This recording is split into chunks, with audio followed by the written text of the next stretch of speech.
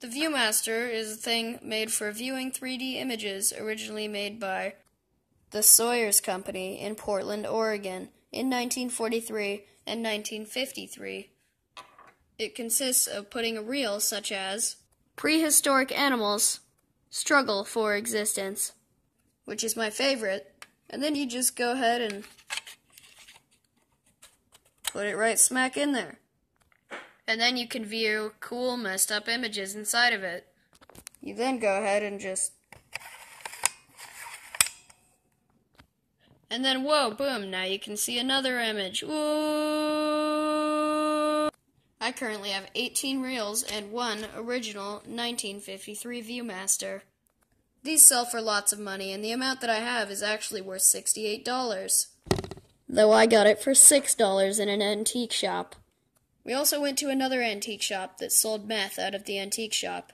That was shady. There was a person that was just smoking straight out of the store, inside their own store. There was cat food all over the ground. They had a scraggly cat. There were also knives and a dead doll with, like, red paint strewn all over it with its head ripped off. That was terrifying.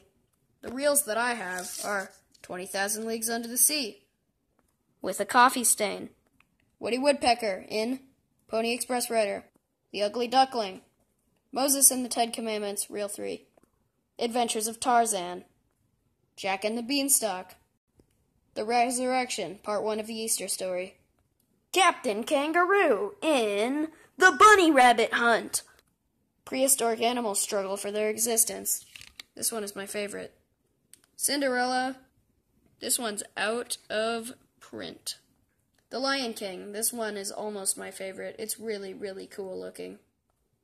Bugs Bunny and Elmer Fudd the Hunter. Adventures of Sam Sawyer. Jurassic Park. This one's also pretty cool. Hansel and Gretel from 1946. Garden of the Gods, Colorado. And finally, Reel 3 of Bible Heroes, Daniel in the Lion's Den. Here, let me show you how cool the Lion King one looks like.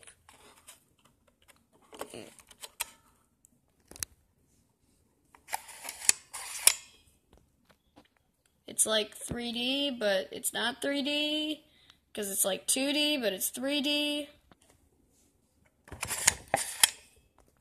Look at that one, just father and son hanging out. Oh no, they're plotting something. The wildebeest thing. Simba is trapped by the wildebeest stampede. Mufasa and Scar battle at Cliff's Edge. Scar blames Simba for his father's death. And finally, Scar tells lies to the Kingdom of Pride Rock. Yep. Yeah, I freaking love all these reels. In this video, you can't actually see the 3D, and it looks a lot smaller than it does. You'd have to try it out on your own. However, if you try to find a Viewmaster not inside an antique shop, and just like on Amazon or inside your local Toys R Us, you're probably going to get the new VR version. I don't even know if it's made by the Sawyer's Company, but they just decided, hey, this is like original VR, we should turn it into actual VR. This one's much better.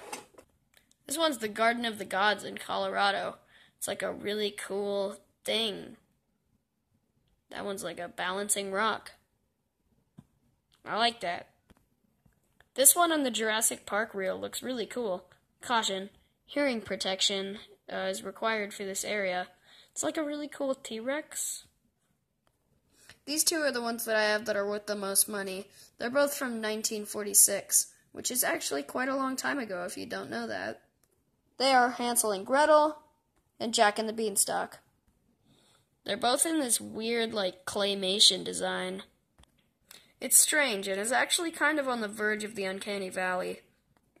But Hansel and Gretel is worth $15, and Jack and the Beanstalk is somehow worth $4? They're both from the same time, and they both, I would think they'd have the same value. This one isn't damaged at all. This one isn't damaged at all. You'd think they'd both be $15, or they'd both be $4. In fact, this one actually has little rings around the edges, and this one doesn't. Or it does. Again, they should be the same value. But I'm happy because the $15 of the Hansel and Gretel one actually got my collection up way higher on, like, the amount that they cost. In conclusion, I really freaking love these Viewmaster reels, and there's all different types. They're really, really great. Here's the death scene in the Bible one. They burn. They burn hard.